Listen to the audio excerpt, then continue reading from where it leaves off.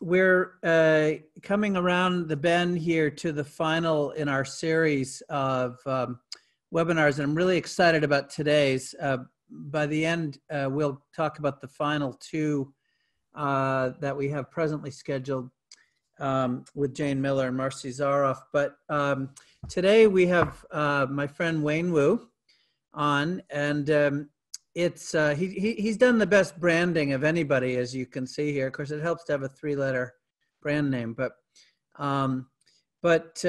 I've been really excited about this. I'm going to just say to everybody here publicly that, as a rule, I tend to steer clear of venture capitalists. I have my own background, as I think many of you have heard, and my story is that I had about 300 individual shareholders. I don't necessarily recommend that either, but partly I had a very difficult time finding common ground with, finding any institutional investors back in those days, but also so many were on a tighter timeline than us.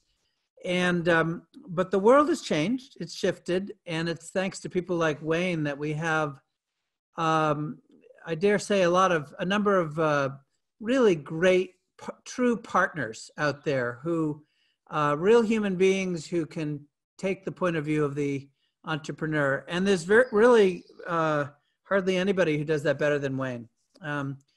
Wayne joined VMG in 2008. He became the managing director in 2016. And boy, if you're in the natural products industry and you haven't met Wayne yet, then that just means he just hasn't gotten you yet, because I've hardly met anybody he hasn't met. He puts on wonderful dinners at expos, getting the community together. He's helped introduce entrepreneurs to Kroger and just done all kinds of service to our community.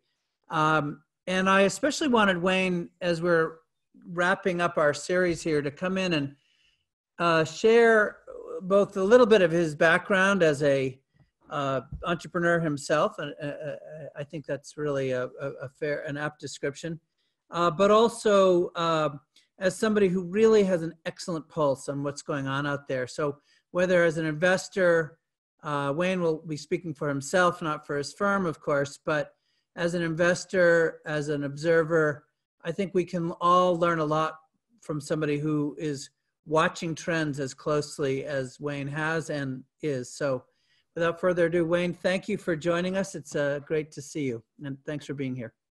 Same to you, and thanks for having me on your show, Tales from the Trenches. And it's an honor to be here. And I really value our friendship, and thank you for all the kind words to start.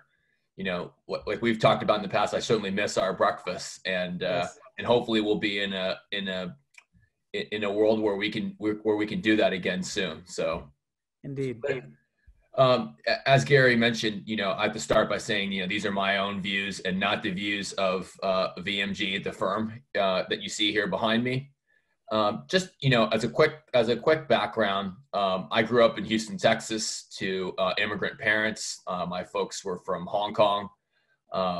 I, born and raised in Houston. I moved out to California to go to college in the late 90s. I thought I was going to be part of the .com boom. It turned out to be the .com bust. I think with the pandemic, this will be the third economic downturn cycle of my career. And I've been out in California ever since. I met my wife in college. We have 3 children, our son who's 10, and then twin girls who are 8. I started my career. I thought I was going to be part of the .com boom. I ended up starting my career as a public accountant instead. So I ended up starting my career at Deloitte. That's where I learned sort of the nitty gritty of just basically all the small dynamics of how all the debits and credits that make a business move, and really got down to the nitty gritty detail there.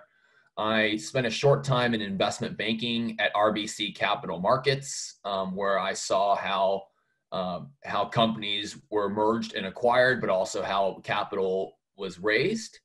And then I joined my first entrepreneurial venture as CFO and head of corporate development, actually in the automotive retail industry. The business was about 1.5 billion of revenue at the time. And that's where I saw the power of brands. The actual differences between different brands of cars are actually, pretty minute in today's day and age with technology. It's more about brand and just seeing the, almost the ultimate badge of a consumer in terms of how they either try to play up their persona or downplay it is often can be illustrated in how they choose to what type of car they drive, or how old or new their car is. So I ended up joining BMG as one of the first junior members of the team back at the beginning of 2008. And how that even happened was kind of I think is unique in that I knew I wanted to transition out of the automotive industry, and I joined this networking organization called the Association for Corporate Growth, otherwise known as ACG, and joined their San Francisco chapter. And when after you do a number of interviews and you get accepted, there's a luncheon, and you introduce yourself at a luncheon in front of a couple hundred people.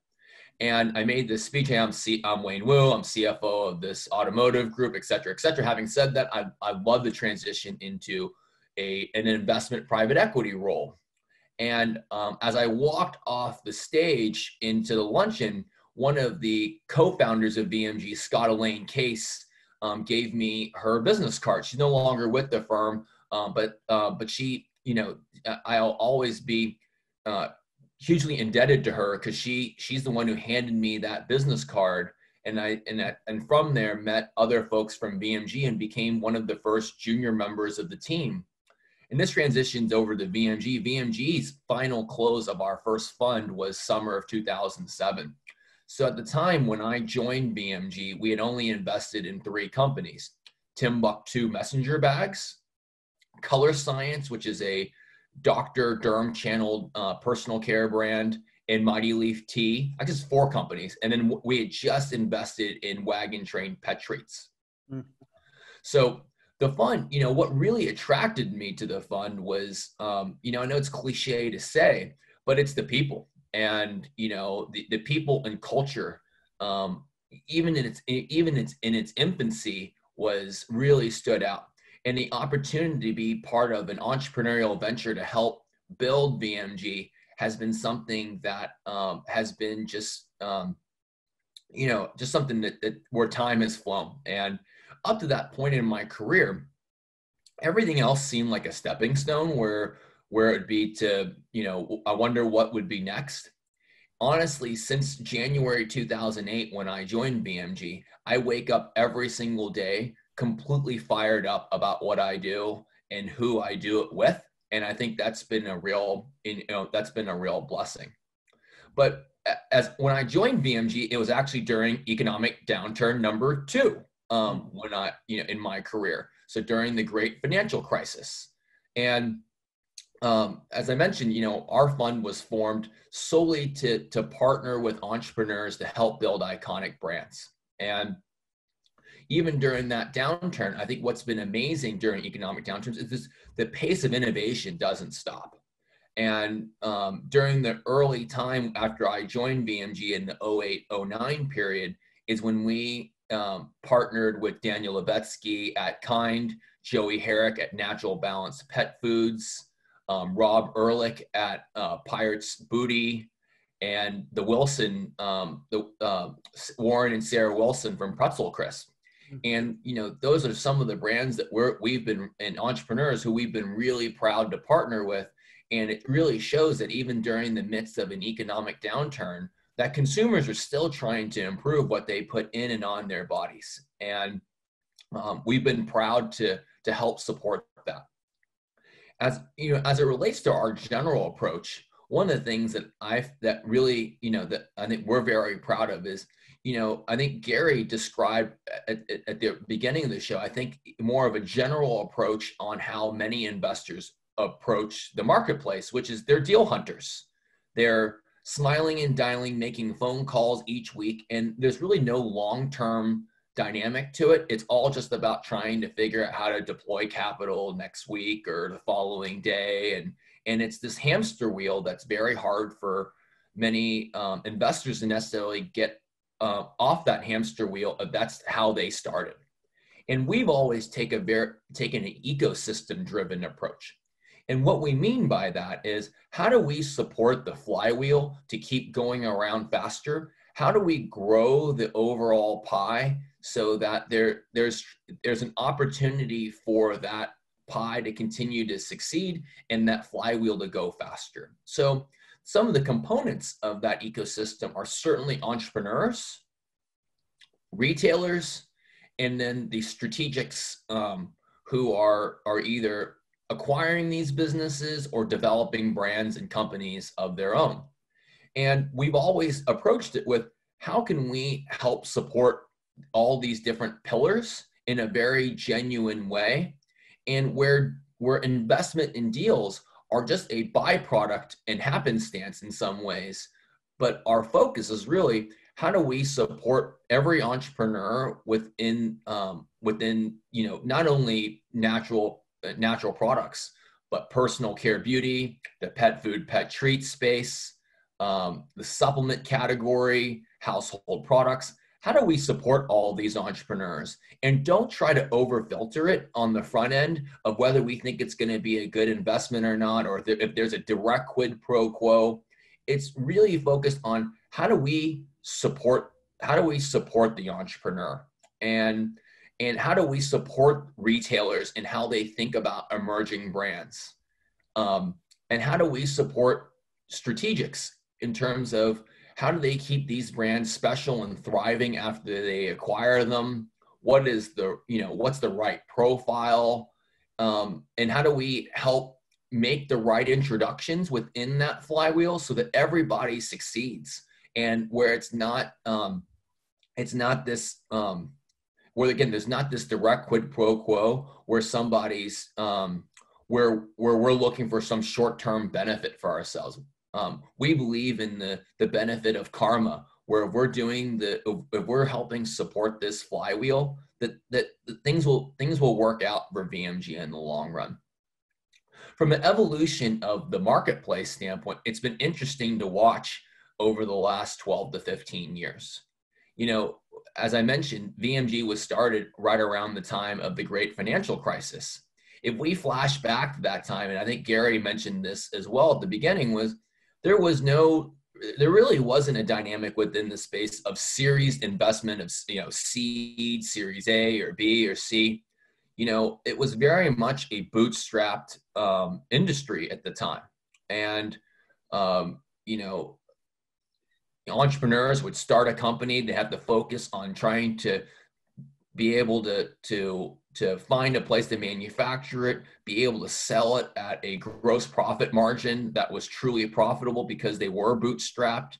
And as a result, I found that in looking back, that, back in the era of the great financial crisis, generally businesses were started with better gross margins, and they didn't build the team for 100 million of revenue the day when they had less than $1 million. They really, founders knew every facet of their businesses.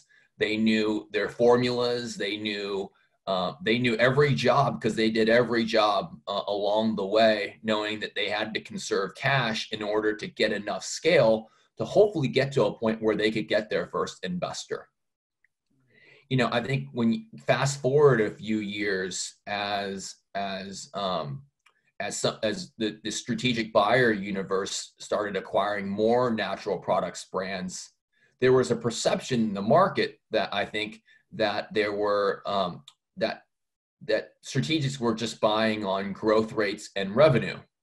And I think that you saw a dynamic of both more investors coming in this space, and then also more entrepreneurs coming in this space, both with this perception that strategics were only valuing growth or gross revenue.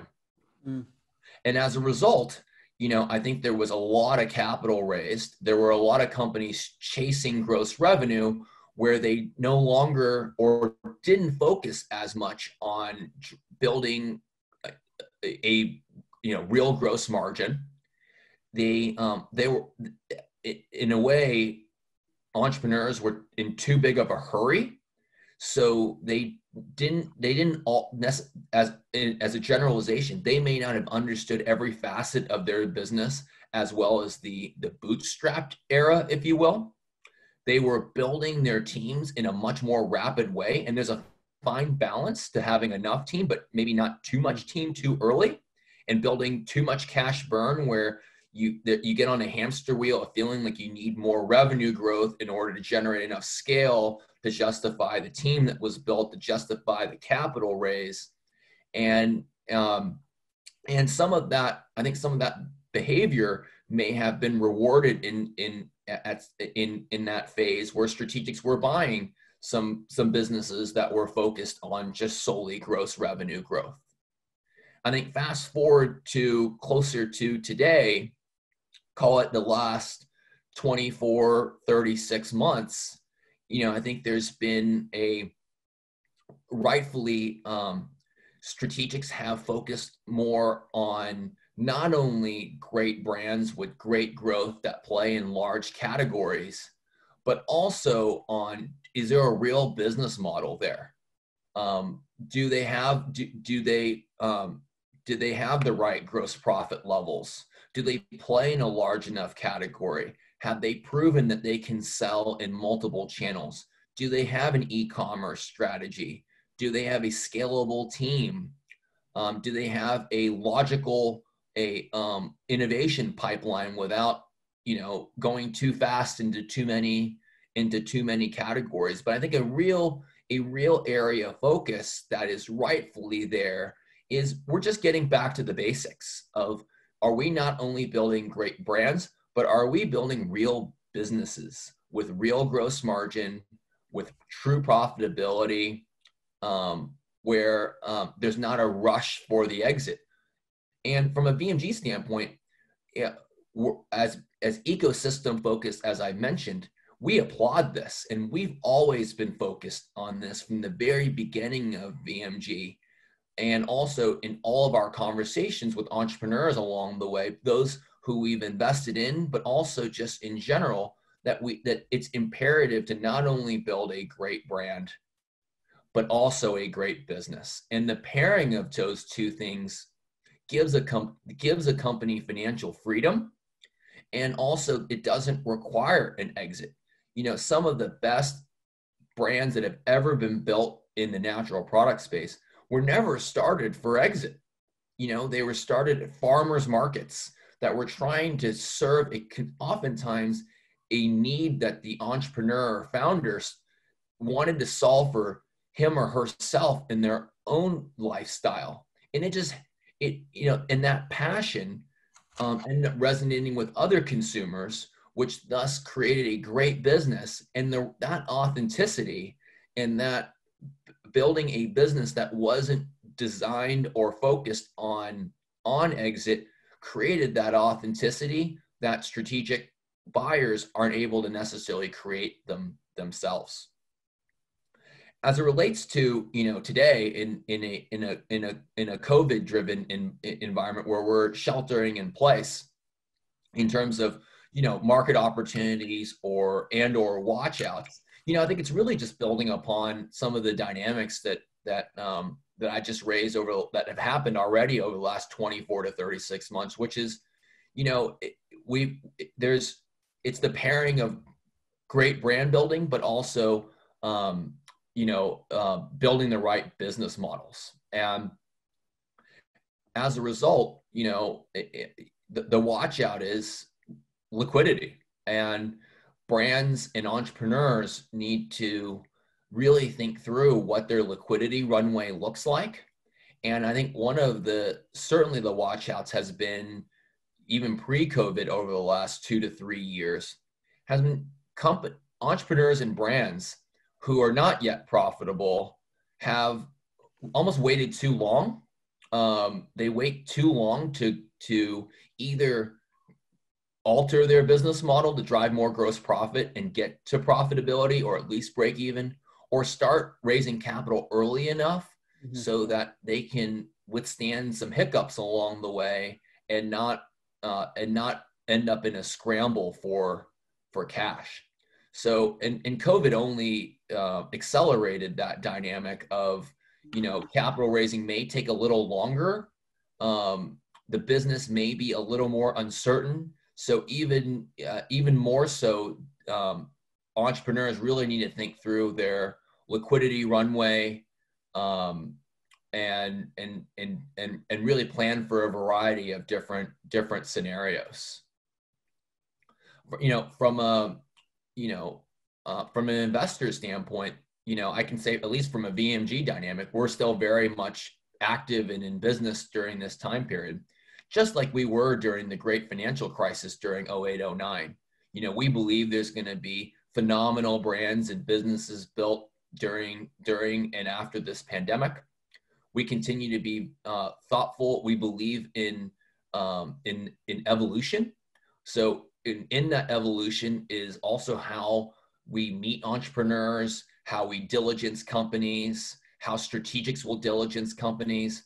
And we believe in the resilience of humanity, in that we will all be able to evolve and find ways to move business forward. Having said that, we have tremendous empathy for those who are not able to work from home, and we feel very blessed that we are in a position where we can. But I think it's important to recognize those on the front lines and those who are essential workers that help move the country forward. We have tremendous empathy for and want to support them in any way we can, because these are difficult times. And the ones who are able to work from home are the fortunate ones like us. But it's important for us not to lose sight that there's very high unemployment. There are those who are risking their lives and health on the front lines for the benefit of all. And it's important for us not only to focus on how do we drive business forward, but how are we supporting those out there that aren't as fortunate. Wayne, that's a fabulous overview, and I want to drill in, and we're getting a bunch of questions, and I'll just encourage the audience right now to keep using the Q&A box. We will get through as many of these questions as we can. Can you talk to us about, I guess, two different questions. I'll blend them together. One is sort of size of companies. What's sort of the mins that you would look at? What are the proof points? But then also categories. And I'm asking the latter question particular to the moment. As you look at trends in this sort of post-COVID world, which I don't think anybody thinks is going to go back to the way it was. Anyone who's aware of the ramifications and extent of this. So I think people will be curious to know if there's areas that you are more interested in or less interested in now. Well, I think broadly speaking, I think as I mentioned, I think it's great that there's investors of various stages involved in the industry, and we look at a whole wide range. For us, we want to invest with great entrepreneurs and great brands. So, we've invested in brands historically that have been sub 10 million of revenue, and we've invested in brands with over a couple $100 million of revenue. And so for us, what's important is just, do we have alignment on vision in terms of what we collectively want to build together? How will we surprise and delight consumers? And what type of business model are we going to pursue? Because like a good marriage, vision, we need to all have the same values.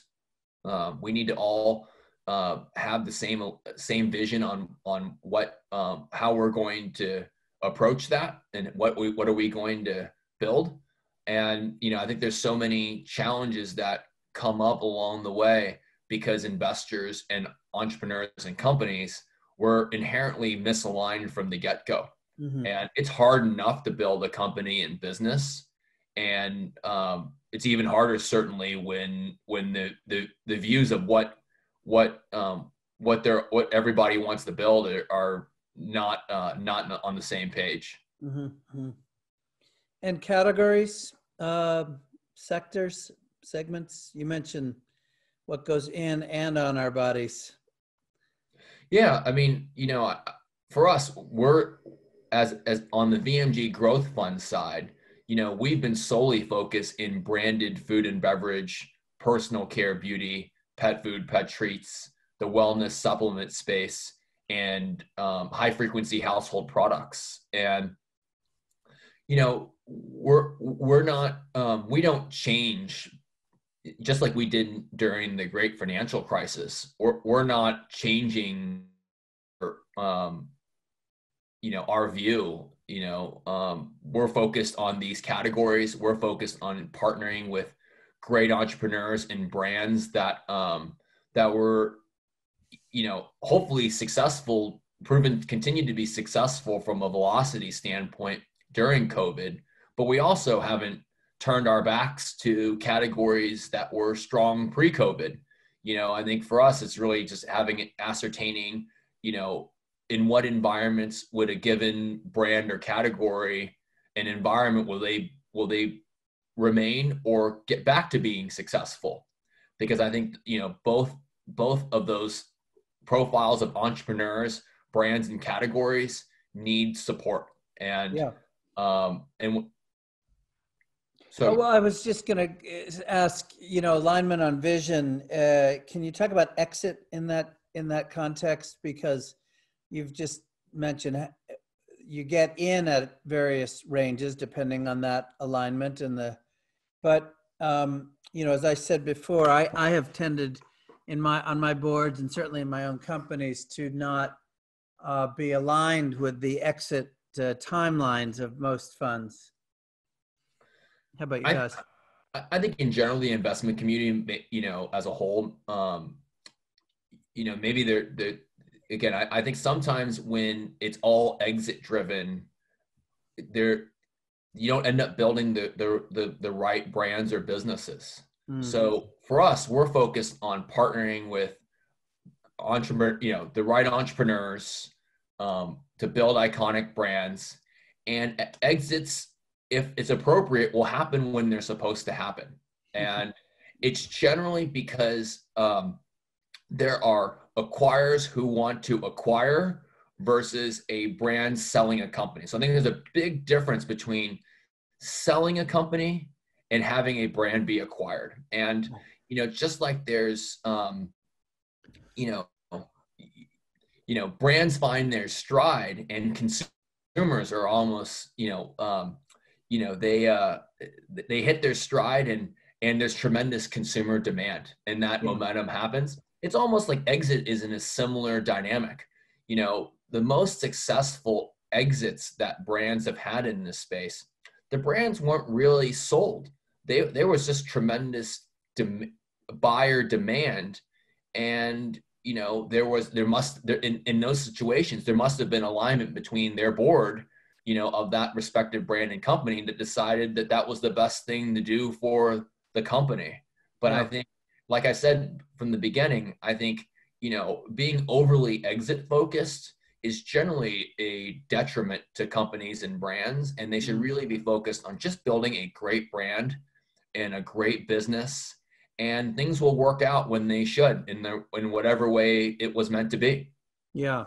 So let me push you just a little bit on the COVID situation before we go to the questions, because, over 6-7 weeks of doing these webinars, and then of course 2 days with the Institute last week, there's some clear mega trends happening within our space, right? Anybody who obviously was heavy into food service right now has had to scramble. And I think I mentioned to you in the pre-call that at the beginning of our webinars, we asked people how worried you are about the next surviving the next 60 to 90 days. And a huge percentage were quite worried.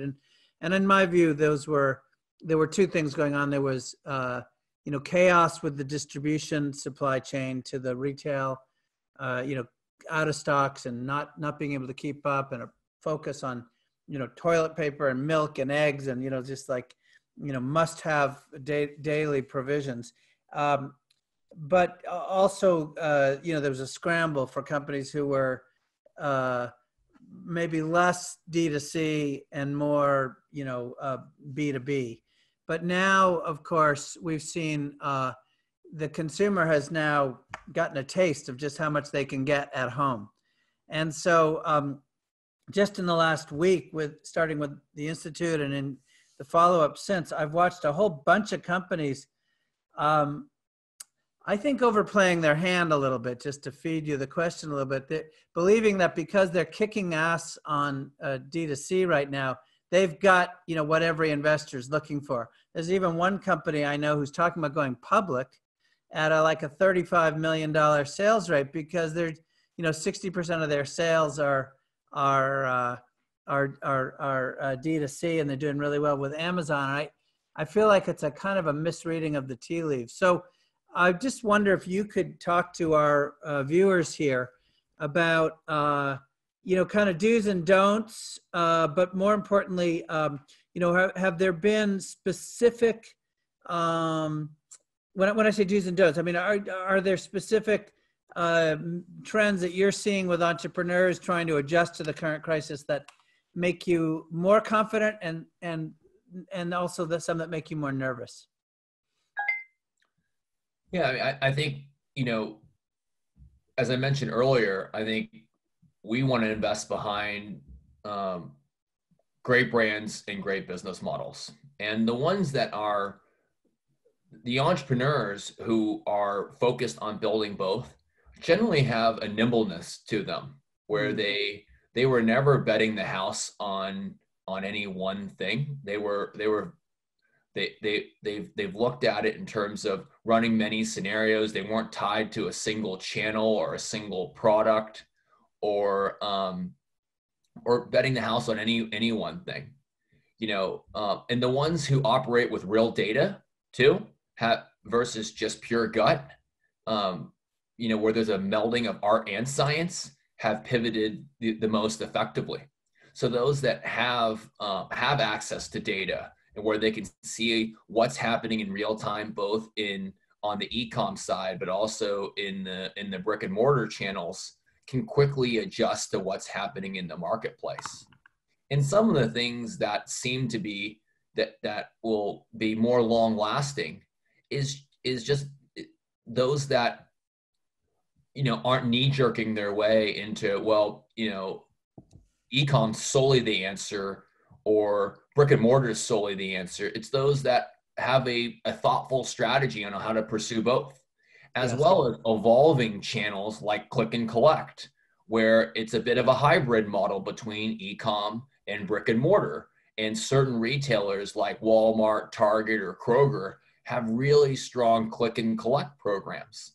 And to the extent that they're already in brick and mortar stores in these respective channels, they can really accelerate their e-com related to Walmart.com, Target.com, Kroger.com, and then also Instacart, on how they're blending a pure omni-channel experience for their consumers.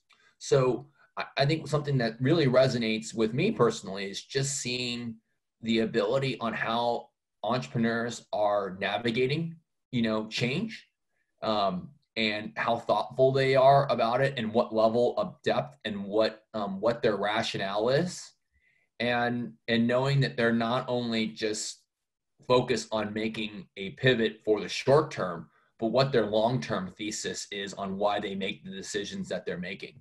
Yes. We do have, like I say, a bunch of questions. Just, you made me think of one more from me. The question comes to my mind.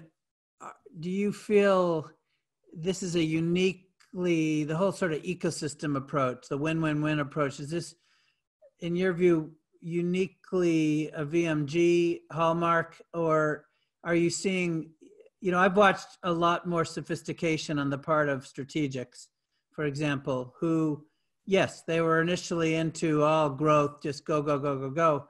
But, you know, many have found their dreams dashed on rocks as unpredictable externalities came in. And I see a lot more interest. I think of, for example, the Manifesto Ventures Danone Group these days, really looking to be more thoughtful about ways that they can synergize and build long-term value than you know, short-term growth spurts. So is it your sense that there's that your views out there for folks who might or might not qualify for a look by you are likely to find more investors thinking these ways? As you saw, about a third of our folks were investment is one of their primary reasons they're on today. So is the question, is there more investors or more investment capital? More investors thinking the same way you are, or, you know, or are you kind of in a minority with not being as driven and focused on growth and top line as has been traditionally the case with venture capital? So maybe I'll put it into two different buckets. I mean, I think it's great that there's, you know, being pro entrepreneur. I feel like having more capital in the space is a good thing. And you know, I think ultimately it's good for the consumer because of the incrementality of change of putting better products in and on bodies, and having more investors interested in that space and help supporting entrepreneurs who are helping support consumers in that fashion is a great thing. As it relates to a shift towards great brands and great businesses, I do feel like the space is moving in that direction, and I think that's a really great dynamic. And I think you know, and I expect it to, you know, I expect it to continue. Yeah, you know, if there's one trend or one theme that has run through the last 2 months of these webinars in the Institute, it's been people are looking for authentic brands that really touch them, brands where the people behind them are, you know, showing compassion and understanding. In other words, the kind of long-term values, the kind of loyalty values, as opposed to the, you know, I'll try this, I'll try that kind of thing. So it seems like the marketplace is a lot in alignment with what you're saying, or vice versa. So look, we've got questions and they're all over the map, so be prepared. Okay, great. I mean, Peter and Gloria have both asked two versions of the same question. So I'll, just in terms of, you know, your point of view on the longevity growth potential in plant-based, immunity boosting, organic, any hot areas that you're thinking about? You know, again, you've established clearly that you're more interested in the entrepreneur and alignment and sound business and win-win, but folks are still eager to hear if there are trends within that catch your eye, or at least that you guys are inclined to look at more than others.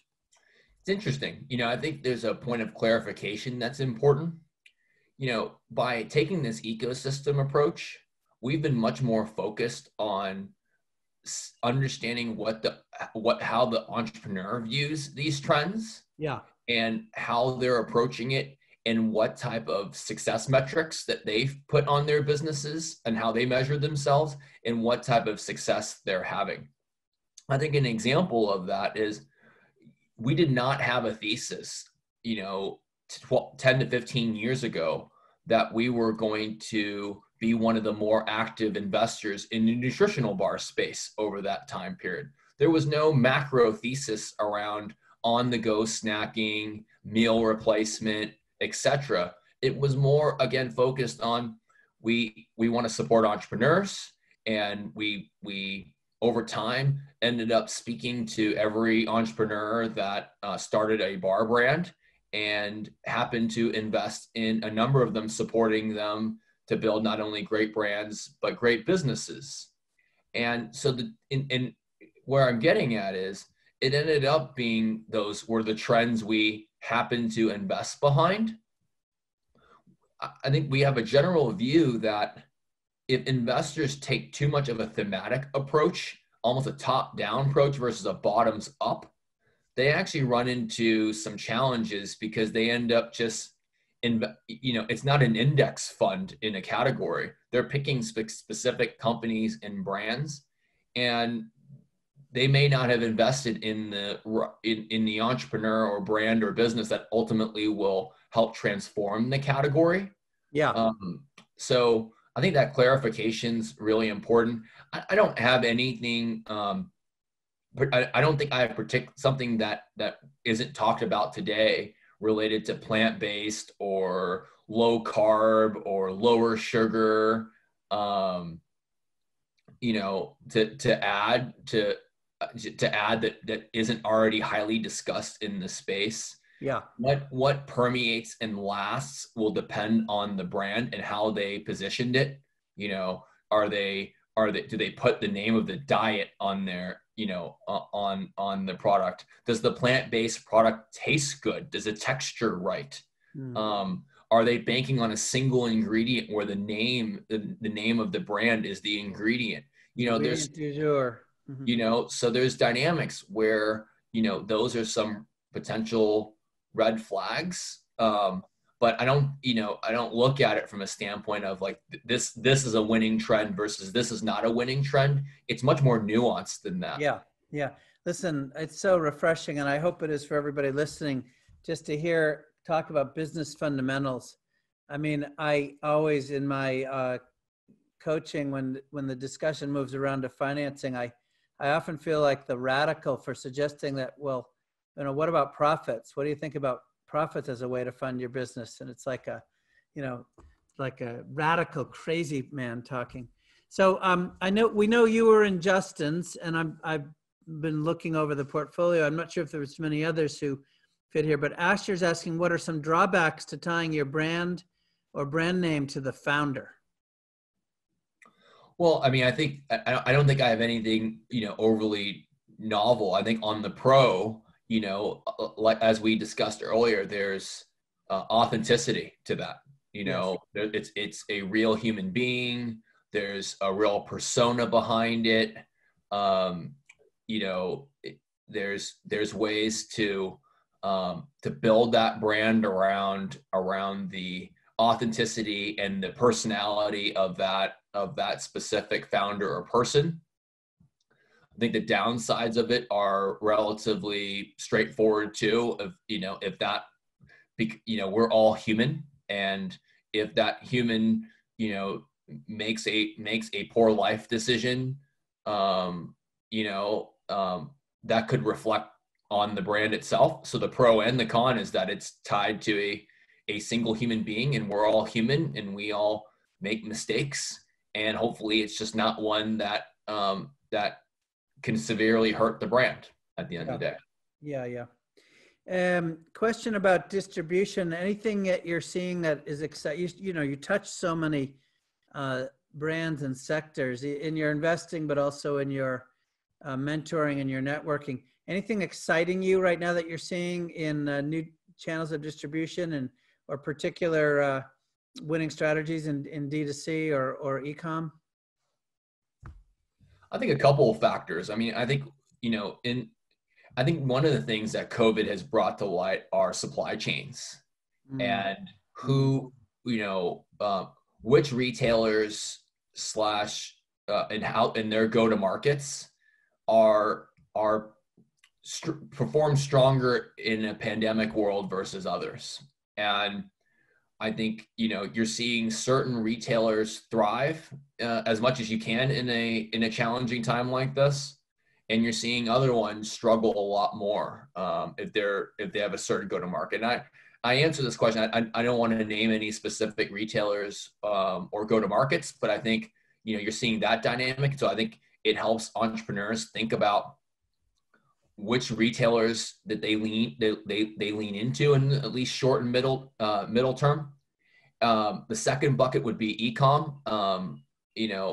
Again, I think if entrepreneurs are expecting immediate gratification on that channel, if they weren't already had momentum there, I think, like anything in life, it takes time, and this also takes time. So an investment, in order to succeed, it isn't magical by any means, but it is an important, if this was the wake up call that was needed in order for entrepreneurs and brands to invest behind their e-com side of their business and not solely rely on brick and mortar, well, I think this is as good of a time as any to get started on that front.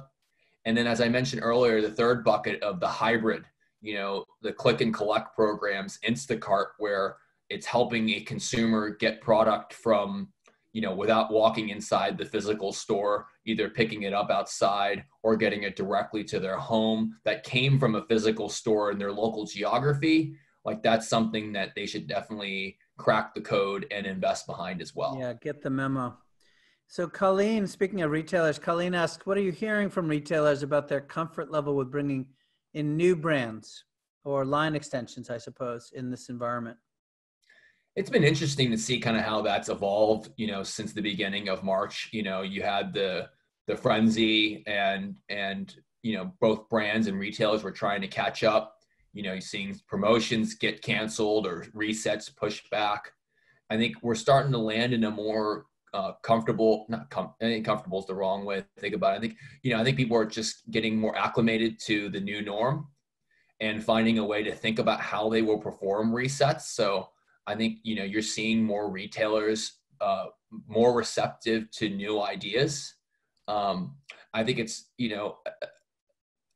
I think just like no different than before, I think it really comes down to how compelling is the brand or product, and the bar is probably a little bit higher today. Yeah. And what will be the frequency of purchase of that respective brand or category, and what will be the go-to-market. I think retailers, and rightfully so, are super sensitive to out-of-stock issues and ability to supply. So a given brand or entrepreneur, they need to be able to be prepared on how they're going to get the retailer comfortable that they have the capital to be able to supply them, the supply chain to be able to supply them, and then the marketing resources to be able to activate it in a world where they don't have demoing and sampling. So many of these natural product brands were built off, demoing and sampling, which we won't have for the foreseeable future. So do they have the resources and skill set to activate their brand in a different way? Yeah. I've noticed something interesting happening with the brands I'm involved with lately. And I've seen it in not just food and beverage. I've seen it in HB, in health and beauty. Retailer staff are pretty stressed. You said this earlier about remembering people on the front lines. My son and daughter-in-law they just bought a new home. And so I've been in Home Depot about 8 times in the last 3 weeks helping them. And, you see these poor bedraggled folks working really long hours. They've got colleagues who are out because they're ill or because of children at home. And they're all working, longer hours and harder. And they're also stressed, right? They're interacting with the public, and it's not. And I've noticed that brands going into stores and offering what I did in my day, which is go in and help with the stacking, help move product from the back to the front, are really being appreciated. Now, some retailers have prohibitions on this, but if you've got gloves and a mask and you can get in there. One brand I'm dealing with is in about 100 stores out of a big box.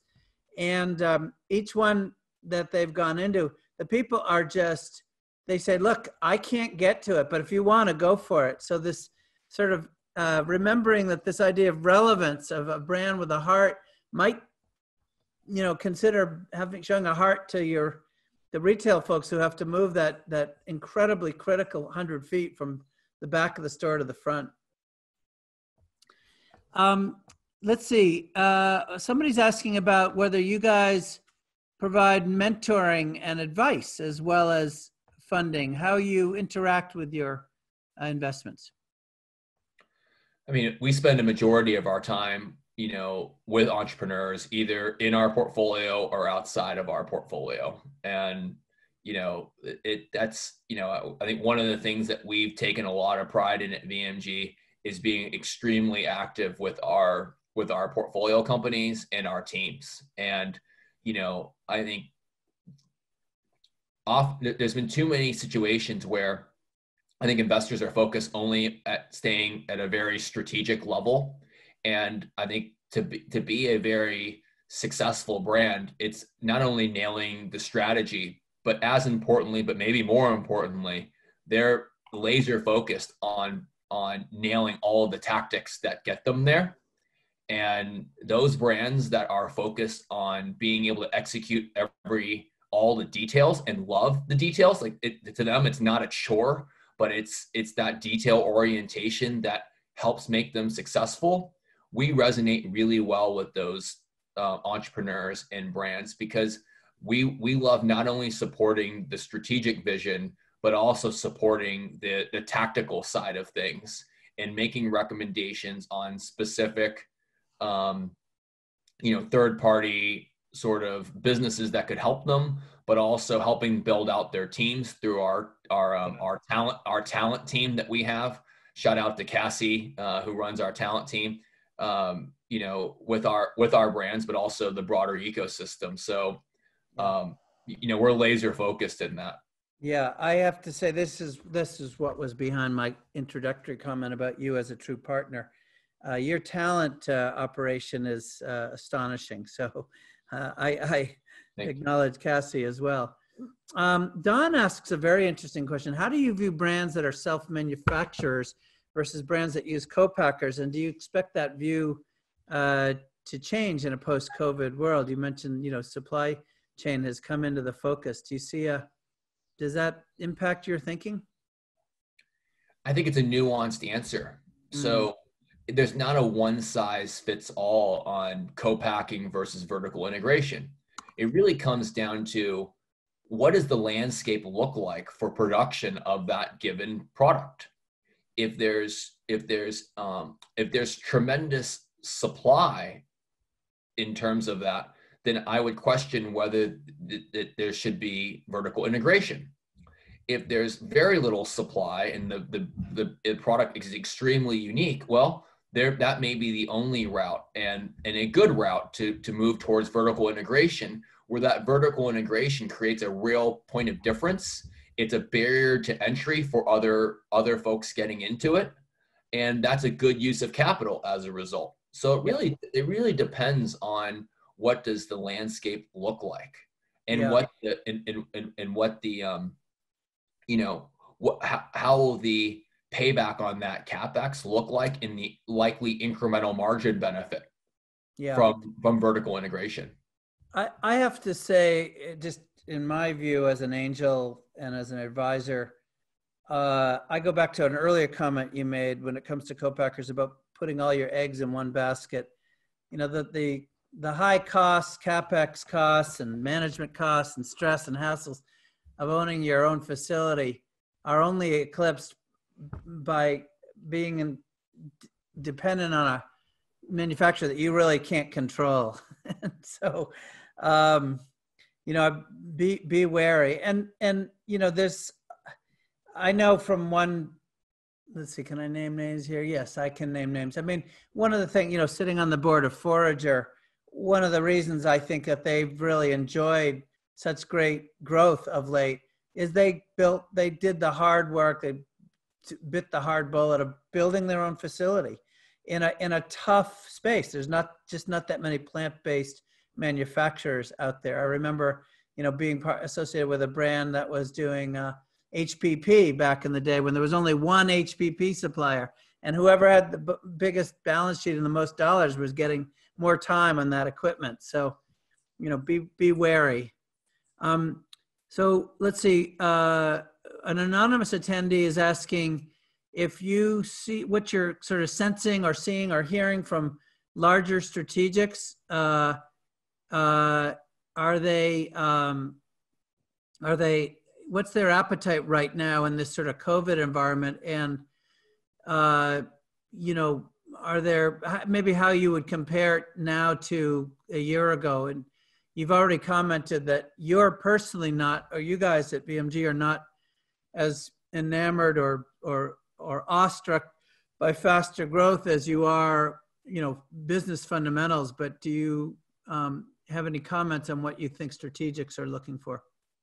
Yeah, as I mentioned, they're a key pillar within the ecosystem. So we're spending a lot of time with a number of different strategics on how to support them with their entrepreneurial brands, how to diligence in a shelter-in-place world. And I think I'm pleased to share that I think as a generalization, the strategic acquirer community is very much active. They are working through their own processes on how they will diligence and meet companies through a shelter-in-place environment. But but it doesn't change at the end of the day. It doesn't mean that they're going to acquire any company. They're focused on not only, again, as I mentioned earlier, not just great brands, but great businesses. And Yes. it's important that who play in large categories that have the opportunity for continued growth under their partnership and ownership. So, I think what we've seen through two downturn economic cycles are great brands who are also great businesses who play in large growing categories. They're attractive to strategic buyers in good times and in more challenging times. Yeah, I would agree. It's not going to be any different this time around. Yeah, I would agree. Perhaps other than the obsession that the large meat folks now have with plant-based, which is a sort of almost panicking going on out there. But I agree with you. Denise wanted to press you a little bit further because you've mentioned it a few times. You keep talking about strong businesses, deep, good fundamentals, good supply chains. But she wanted to ask you to describe in more detail what you mean by an iconic brand. Absolutely. An iconic brand is one that has tremendous consumer engagement. And it's one where there's a deep emotional connection between a brand and its consumers, where consumers evangelize the product. It's a brand where a consumer is so excited about their brand that they want to carry it around. And the beverage category has been one of those types of categories over the years. Am I breaking up at all? Yeah, you are. Mm-hmm. It's the top. I think it's the top. It's the top. It's the top of the hour, and when people slam onto Zoom. Yeah, exactly. No worries. You're doing fine. Keep going. So, the beverage category historically been an iconic brand type of category because consumers carry their beverages around like a badge. I mean, I think there's a funny Jerry Seinfeld episode on, how consumers carry their coffee cup, like almost like they're like the Statue of Liberty. And, I think that's an example of what an iconic brand is one where a consumer is so excited about that given brand.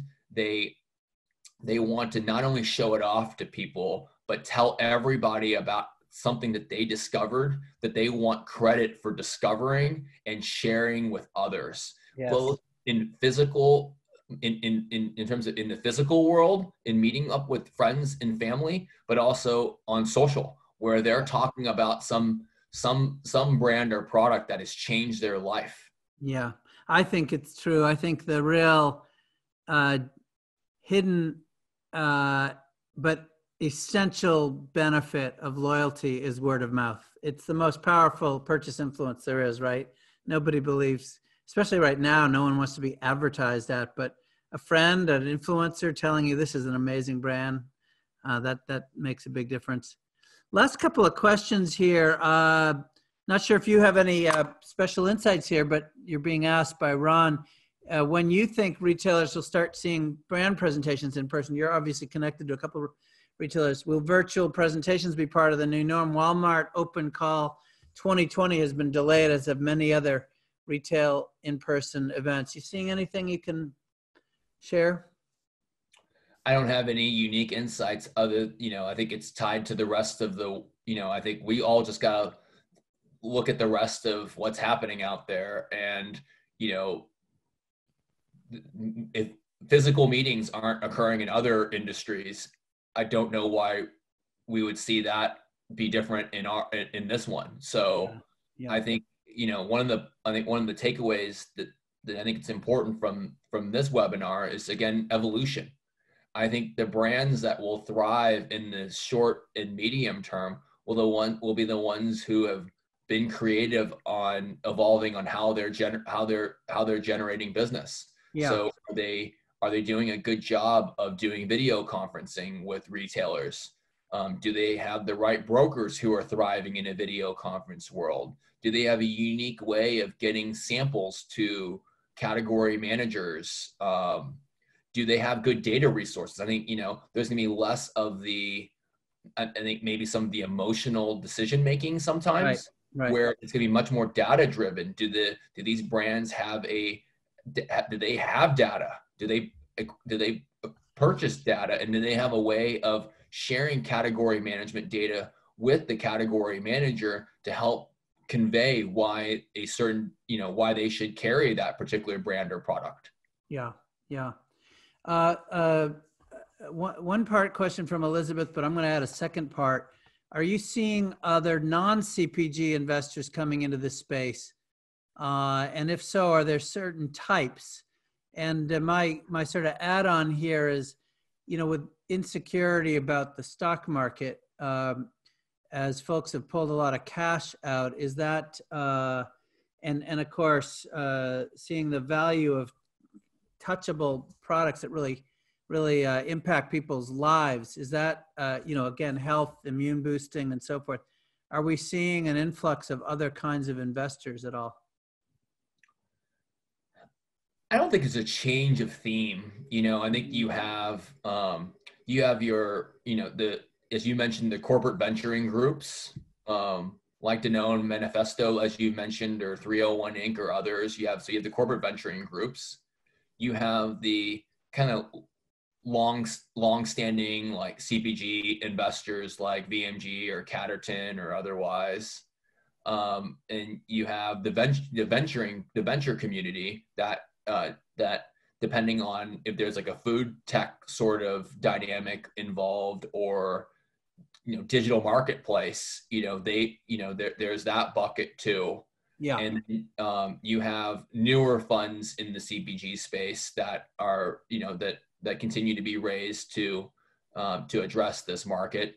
You have international investors from Europe or Asia or otherwise that invest in the industry. So I wouldn't say necessarily new buckets, but you see new entities within each of these categories. Yes, indeed.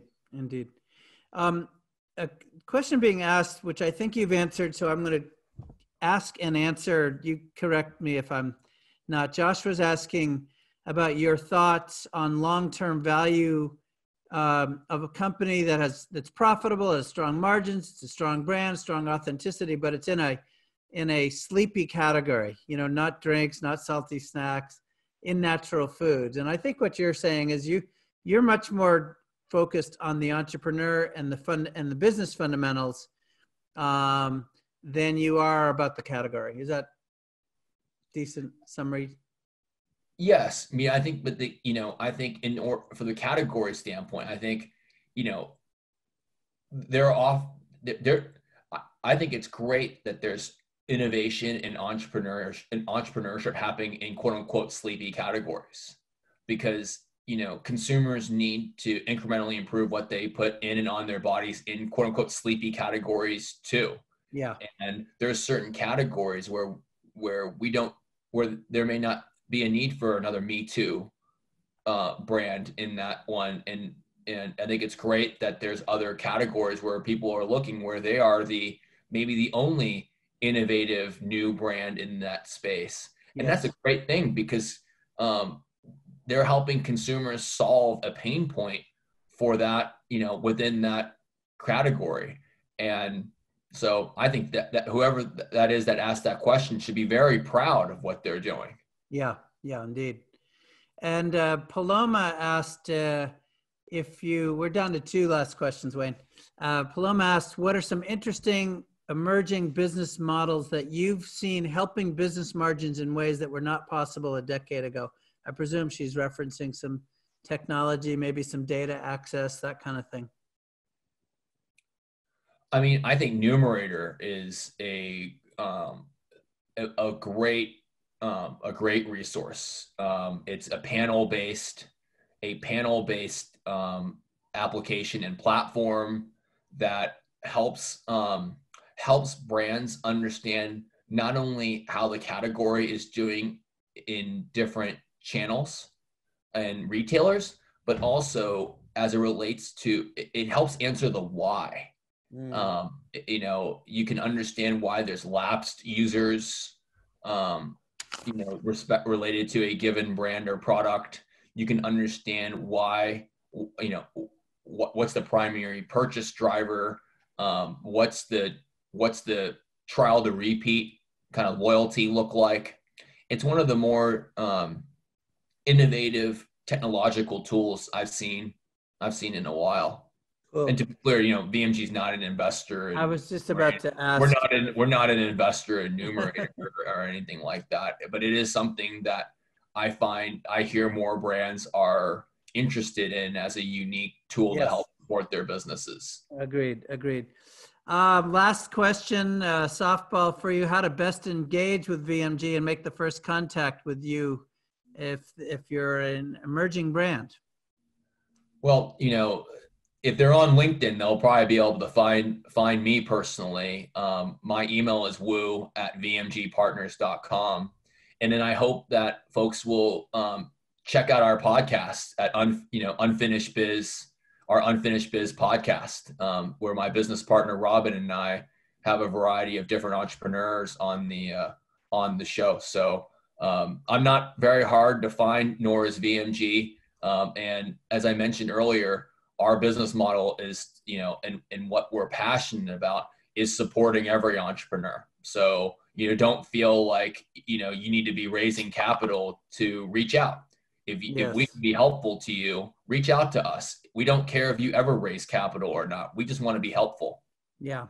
Thank you. It really great discussion and great place to end. Wayne, I like to re-summarize sort of key points that I've been hearing. I got a sunset band of light here I may ignore here on the East Coast.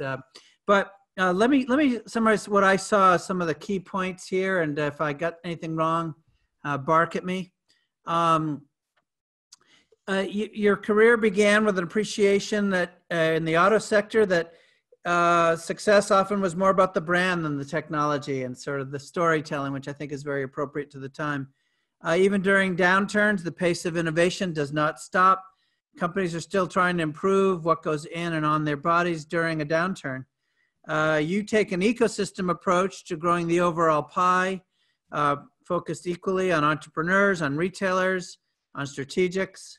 You're very fixed on how to support so everybody succeeds, what I call win-win-win, supporting what you call the flywheel. The phase of institutions solely focused on growth and gross revenues has waned in favor of more business fundamentals, which you've made very clear throughout our time together. And you've mentioned that really pre-COVID, the last 36 months, strategics in particular have really focused much more on whether there's a real business model, multiple channels, innovation pipeline, gross margins, et cetera, and business fundamentals that, you know, a lot of the way investment used to happen was encouraging maybe too much speed by entrepreneurs. And that's it's a refreshing shift from that. Your new imperative, or you see the new imperative in the marketplace, great brand and a great business. And of course, our business is building great business models, and you shine a light, as we have throughout. As you know, I begin every Hirschberg Entrepreneurship Institute with a maniacal fix on cash flow, but you call it liquidity, but obviously one and the same. you're looking much more for alignment on vision, particularly do consumers, is the brand surprising and delighting? And you're not really changing your focus during the crisis. One thing you do have an eye out for is nimbleness. Are entrepreneurs not tied to single channels or categories? Are they using real data?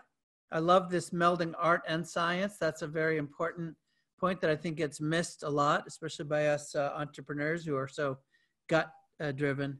And you also underscored that COVID has really shined a spotlight on supply chains. It's been a wake-up call not to just rely solely on brick and mortar. And then, of course, you summarize your views of an iconic brand, brands that have deep emotional contact with consumers and generate real excitement. Those were the key takeaways I got. Anything major I missed? No, I mean, I think the only thing is we've always been focused on great brands and great businesses. I think that's been more of a broader evolution for maybe others, but we've always been passionate in that. I think that's what really builds a transformational company and brand.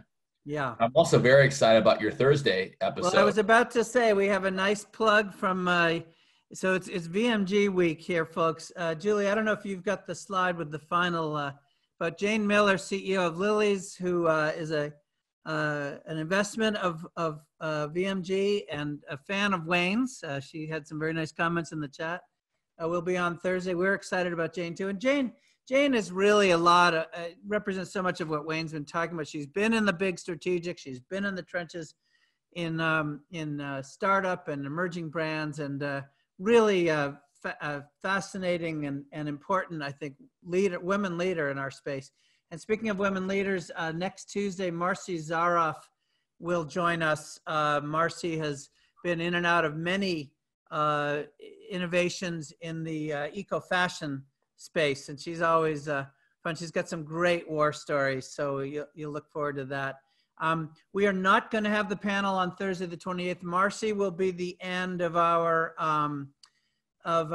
series, at least for the moment, until I'm badgered into doing this some more. So Wayne, cannot thank you enough for your wisdom, for your calm, and really for your contributions to our sector. So thank you for being with us. Julie, thank you for being the woman who keeps all this going. And everyone, thank you for joining us. And we will see you on Thursday, and stay safe.